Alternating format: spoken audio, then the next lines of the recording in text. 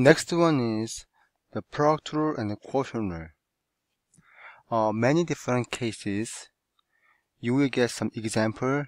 Looks like the function form is one function times another function like this. So, or sometimes the function is this kind of fraction form here. In this case, unfortunately, we cannot use power or basic differential property.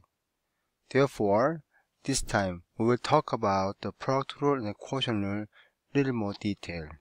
Okay, so if the function form is like this, then derivative of this function equal to f prime function times g original function plus original f function times g prime x.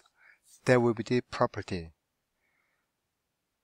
But this notation looks a little bit confused and then looks harder. So I'm gonna just simplify a little bit more and then keep on utilizing different notation though. Okay? So if fx equal to a times b, and then a and b are another function or expressions, okay? Functional form. Okay. Then f prime x equal to a prime b plus ab prime. I know that this notation is exactly same as this one, but one thing we can say, this looks a little bit simpler, and then I can give you a bit more steps. Okay, look at an example. Find the derivative of hx equal to 3x minus 2x squared times 5 plus 4x. So I will use property set up this way. Good. So the first of all, I'm gonna set up a. So a equal to 3x minus 2x squared and b equals to 5 plus 4x. Now just find a prime and b prime separately. Then a prime become 3 minus 4x. b prime is 4. Now you cross multiply, then you will complete this form basically. Good. So f prime x equal to 4 times, I'm going this direction first, 4 times 3x minus 2x squared plus this direction, then 3 minus 4x times 5 plus 4x. So you fold them out, then 12x minus 8x squared plus 15 plus 12x minus 20x minus 16x squared, and combine like term. Then this is going to be, so 12x, 24x minus 20x, so become 4x, and minus 8x squared minus 16x squared, so become negative 24x squared, and then 15, right? So plus 15. Therefore, f prime x equal to negative 24x squared plus 4x plus 15. That will be the answer. Okay, then let's think about quotient rule.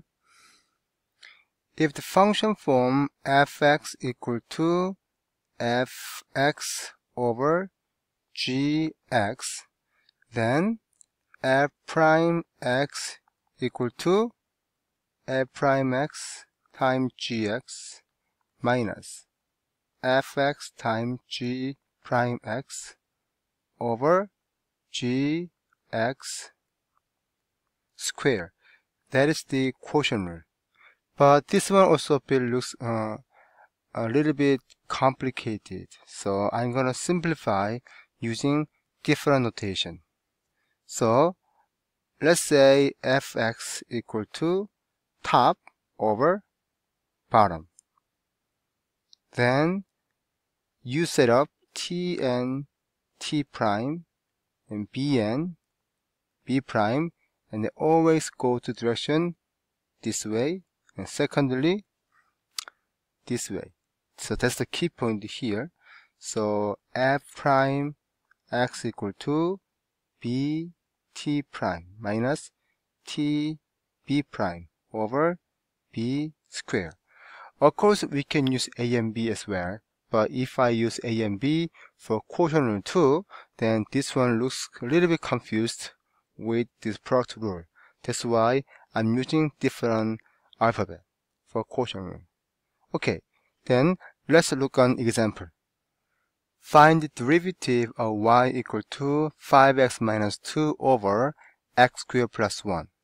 So I'm gonna set up t equal to 5x minus 2, b equals x squared plus 1, and t prime 5, b prime 2x. So always this direction first, and secondly this direction. We just confirm that through the property. Therefore y prime equal to 5 times x squared plus 1 minus 2x times 5x minus 2 over x squared plus 1 square.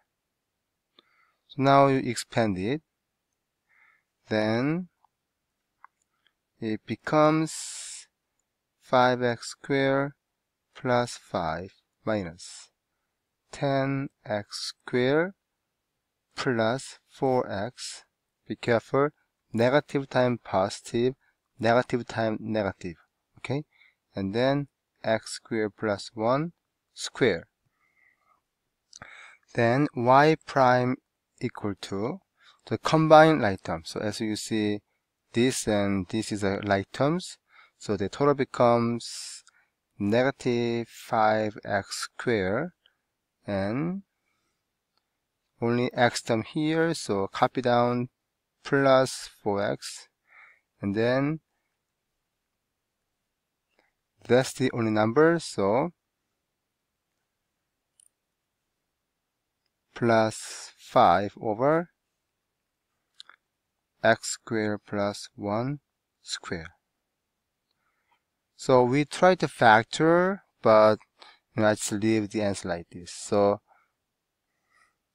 that's the answer for this problem. Good.